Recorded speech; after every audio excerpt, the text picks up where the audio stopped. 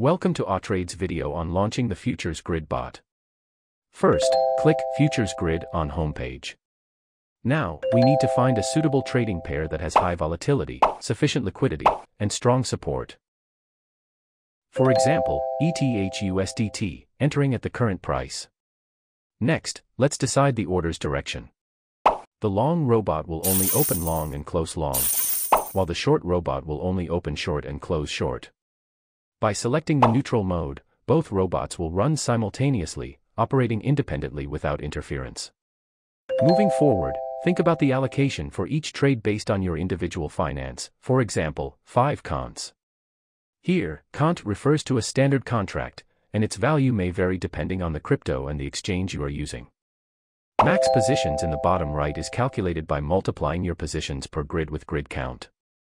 It's the maximum amount you're willing to invest in this bot. Now, for you newbies out there, it is advisable to utilize a moderate leverage, such as 5, when engaging in futures trading.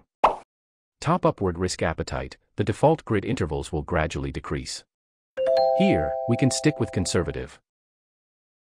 Alright, now you can choose how many grids you want. The more grids you have, the more trading opportunities you'll get. Let's go with 6 grids for this example. Next, set the grid interval, for instance, 1%. The long bot will add a new grid when the price falls by 1%, and close a grid to secure profits when the price rises by 1%. For the short bot, it's the opposite. A smaller interval within the same price range is suitable for capturing small fluctuations, while a larger interval can capture bigger movements. Traders have the option to set up multiple grids simultaneously. This allows them to avoid missing out on profits when the price continues to move in a favorable direction. For example, if the long bot is set with 3 grids, and the market continues to rise, these 3 grids will be profitably sold at different price levels. Next up is the grid layout. If you keep the default geometric multiplier and arithmetic ratio unchanged, the grids constructed using both methods will be the same. If you choose geometric, the robot will lay out the grids with equal intervals based on the multiplier you set. For example, if the multiplier is set to 1.5x, you will get a grid layout like this. In narrow-range oscillating markets with smaller price fluctuations, each grid will yield higher profits. On the other hand, if you choose the arithmetic, the grids will be added with the arithmetic ratio incrementally for each grid. For example, if the arithmetic ratio is set to 1.5%, your grid layout will look like this. In rising markets, especially when the market shows a step-by-step upward trend, higher grids will generate more profits. In uncertain markets, you can reduce risk with grid stop loss.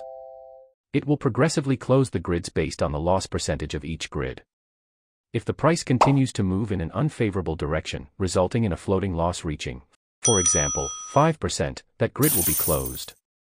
Each grid is calculated independently, allowing for flexible fund allocation, risk reduction, and increased liquidity.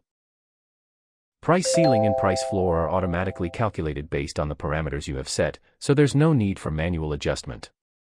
If you prefer a more cautious approach, you can fill in the take profit and stop loss for meticulous risk management. Now, with all parameters filled in, click Launch to let the Futurist Grid bot do its thing.